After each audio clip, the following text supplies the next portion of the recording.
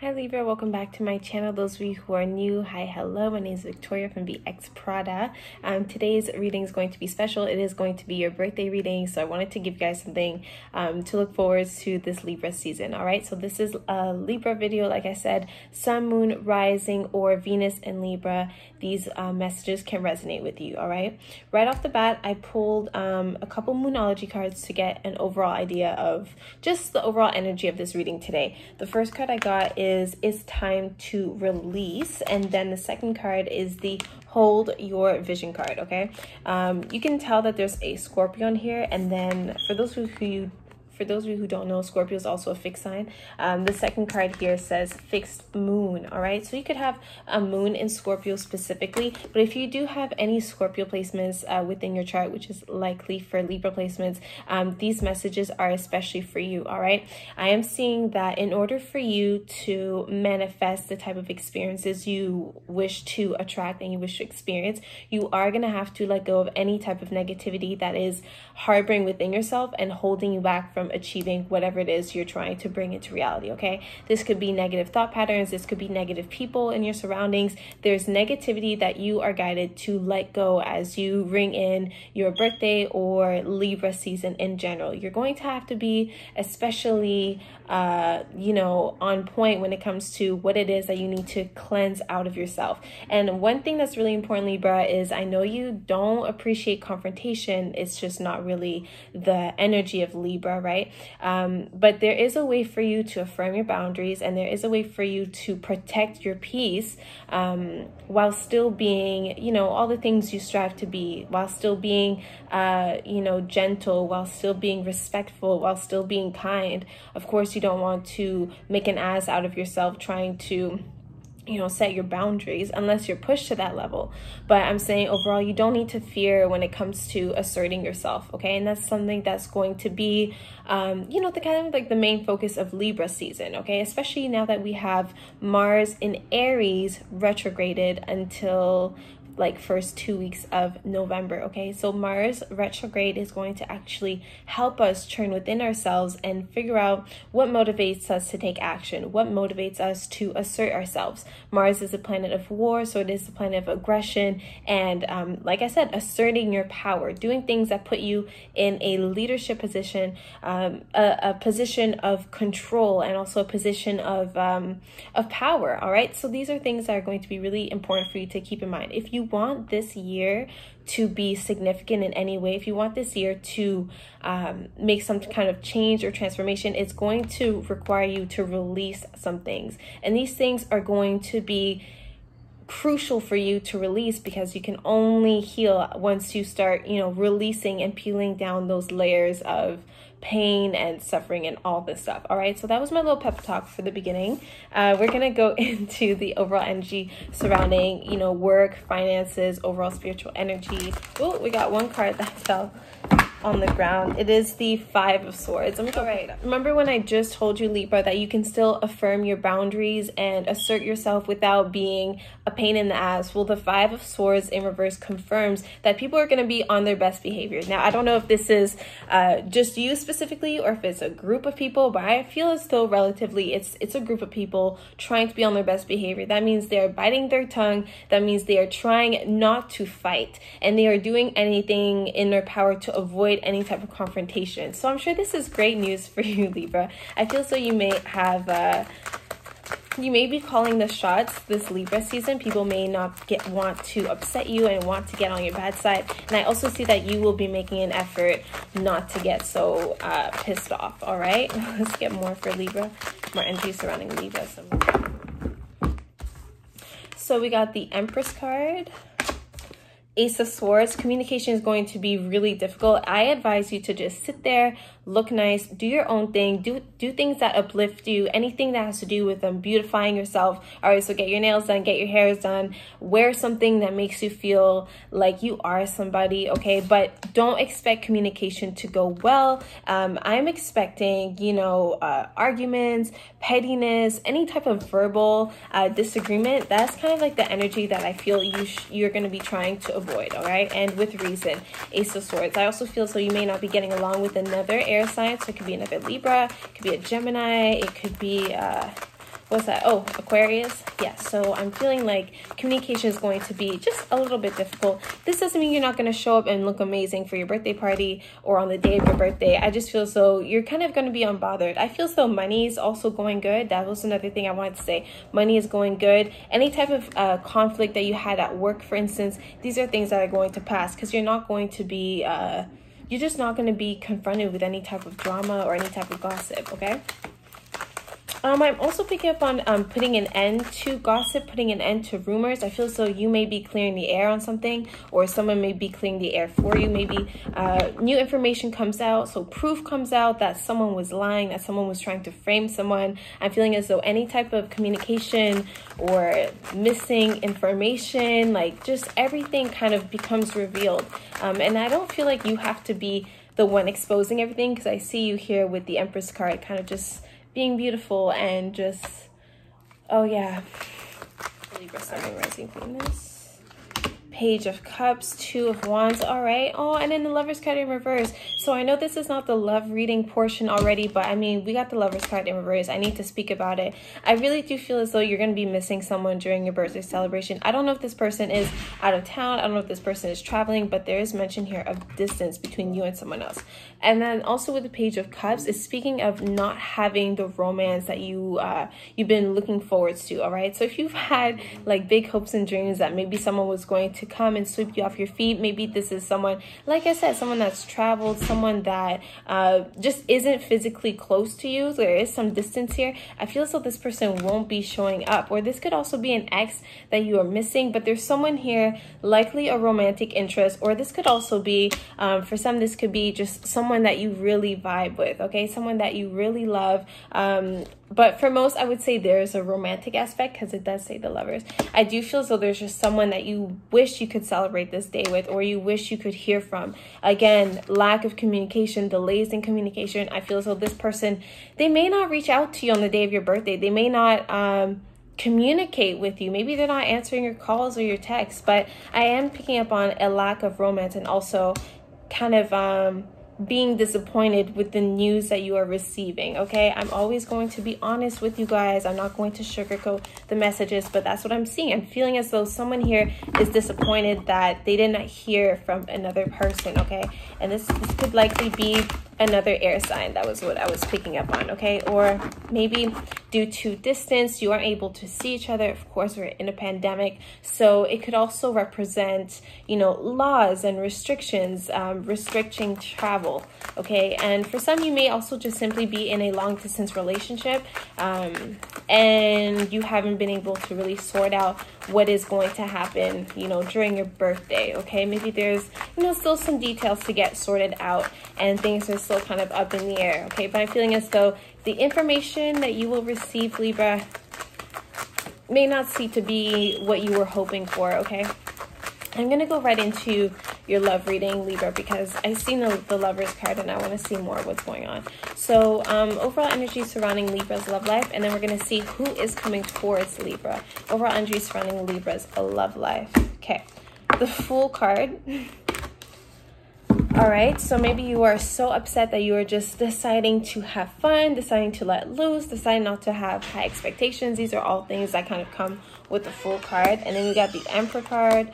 We got the 10 of Cups in reverse, followed by the Hangman and the Knight of Swords. So again, this is the air sign energy that I was picking up on, that I was telling you about. And then lastly, we got the 3 of Swords. All right, so right off the bat, like I said, there's going to be some type of disappointing news, and it may be coming to you suddenly. I'm picking up on short exchanges, and then the exchange is kind of negative, or it leaves you feeling as though you are left behind. It's leaving you feeling as though you are there's just news that you feel regret towards, okay? And I also feel so you will be taking time to yourself after receiving this news. With the Hangman, it's kind of speaking of being isolated, or at least feeling as though you're isolated, and also needing a new perspective on a recent experience that you've lived, okay? So I feel as though you're going to be experiencing some type of just a moment of clarity, and this moment of clarity is only going to come when you are by yourself. Okay, with the Emperor card, this is really speaking about needing to be independent. And remember all I was explaining to you about boundaries and asserting yourself. This is the boss energy that I was explaining, that I was picking up on. I feel as though you're not going to be feeling as though you are grounded. There's like kind of like a lack of harmony surrounding your personal life. So this could be your home life, whoever you're living with, your living situation. This could also be you know, arguments or tension within your family life. I feel as though there could also be a father figure that is affecting you, likely in a negative way or in a sad way. But I am seeing just like mention of a short exchange of words, and I feel as though you just did not end things on a good note with someone. And this is something that you may be thinking a lot about when it comes to your love life. The Fool card here does warn you not to do anything too foolish. Okay, it does speak about exciting new adventures. And like I said, I feel as though the introspection that you will be diving into during this time, it is going to be very eye-opening. And I think it's actually going to release a lot of wounds for you. And so the Fool card here is going to speak about the enthusiasm needed in order to embrace this new phase of life. Okay, so there's a new beginning happening within your love life. I think it starts off a little bit destructive, but then it kind of I don't know, the sun comes out and suddenly you realize that you don't need to be tied down anymore, or you're just seeing that you're actually in a way better position that you initially thought you were in. All right, so that's what I'm picking up on. You may be needing to do more things on your own than you would like. I understand that you appreciate companionship, and you especially appreciate, you know, people coming together in unison, but I'm seeing that this is not going to overshadow, you know, the overall healing that needs to take place right now. Because right now, Libra, I feel as though you are prioritizing yourself. The Knight of Swords is someone that is very bold and very driven. This is someone that, you know, they just do what they want to do and they don't put that much thought into it. And this is also someone that is enjoying their single life. Usually when we see the Three of Swords, it does indicate a separation. It does indicate a heartbreak. And so I feel as though those of you who are newly single, you will be embracing the single life way more. All right. It's just something about it is just making you feel freed. Okay. So we got the Fool card here. Okay, let's get some energy on who's coming towards you. Like I said, I was picking up a lot on air energy. We also got Aries here, and then we also had some slight Virgo mention. So before I name all the signs in the zodiac, let's get more on who's coming towards Libra. What kind of partners coming towards Libra? So we're going to get an idea of who they are, what their intentions may be. Let's see who's coming towards Libra. What energy is coming towards Libra? What kind of partner is coming towards Libra? What kind of partner is coming towards Libra? What kind of partner is coming towards Libra? Okay, I feel so for a lot of you, this could be an old flame. We got the Two of Cups, so there's definitely history here. This is definitely someone that you were bonding with. There was a strong mutual connection here. And then the Page of Wands, there is kind of an indication of someone from the past. So let me get more. I'm not sure why this dynamic had ended, but I feel as though it might have ended really quickly with the Page of Wands energy. That's like rather, you know, quick energy. Okay, let me I'm also picking up on a possible fire sign. Again, Aries. This could also be Sagittarius or Leo. Okay, what is the Page of Wands? What is the Page of Wands? But whatever it is, it does feel like it was like some type of soulmate connection, and then things kind of took a turn for the worse. Now this person may be back, or this person is at least in your surroundings in some way. So either you are thinking about them a lot, maybe their name comes up, just something makes you like reminds you of them. But oh my gosh, okay, so we got the Lovers card again with the Page of Cups again, and then we got the the 10 of Swords. I really do feel as though there was a trauma, or there's some type of reason for you to feel as though you had to either give up on this person or give up on this connection. Let me get more. But then it seems like this person's coming back and they have, you know, loving words. Okay, let me see. The King of Wands. This is, I don't know, I'm picking up on water and fire here. All right, so we got the Page of Cups, and then we got the King of Wands. I do feel as though because we spoke about history here, I feel as though this person is coming back with an older energy. So this person could be more established, either, you know, in other parts of their lives, or maybe just when it comes to love. I feel as though this person is more sure of what they want now. But I really do feel as though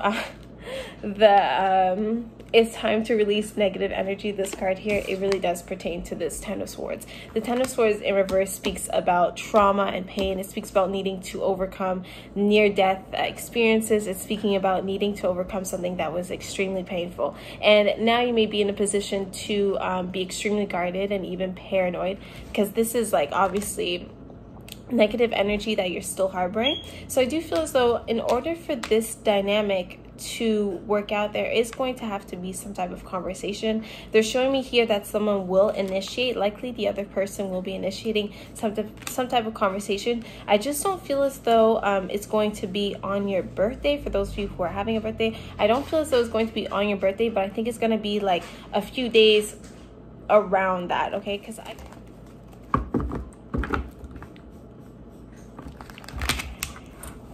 okay, let's see, when will this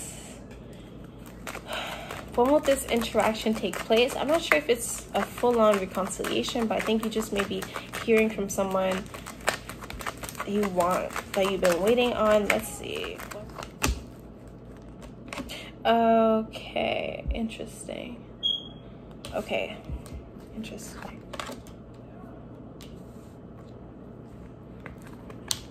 Okay, I'm picking up on an invitation. Okay, first of all, they're showing me a lot of Virgo and Aquarius energy. They got the King of Pentacles here, and then we got the Four of Wands in reverse, followed by the Page of Swords. We got the Moon card in reverse, and then we got the Ten of Pentacles. I feel as though Moon in Virgo may be significant for you, or even Moon in Aquarius. So this could be a transit. Now, unfortunately, I don't know off the top of my head when the Moon will be in Aquarius or in Virgo. But I feel as though this person may be answering, maybe reaching out to you with something pertaining to an invitation. Okay, they're showing me here some type of event, some type of gathering, some type of celebration, and now this celebration is either canceled or it's postponed. This is why this person may be reaching out to you. They may be you know, maybe they've been invited somewhere and they're declining, or maybe they are informing you, or you're informing them that this celebration is no longer taking place. I am picking up on a wedding specifically, because they're showing me an emphasis on family coming together, and this is likely like some type of wedding. Let me see more. So they're coming to you, telling you they're not attending this, or that is canceled. Let's see more. Okay. I feel as though if someone is reaching out to you, I do feel as though it's likely gonna be in October.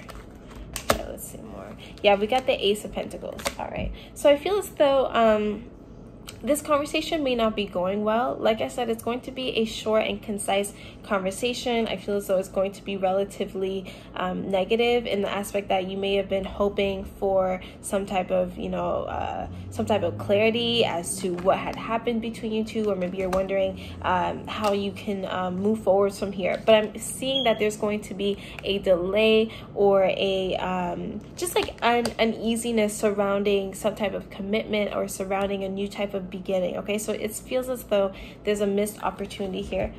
My cat is fighting me, but yeah, there's like a missed opportunity here. So maybe you're really looking forward to having this type of activity with this person, but then it gets declined. All right, I'm guided to pull some angel love messages.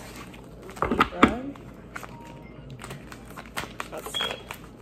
All right, right off bat, look, wedding card falls. All right, let's get more.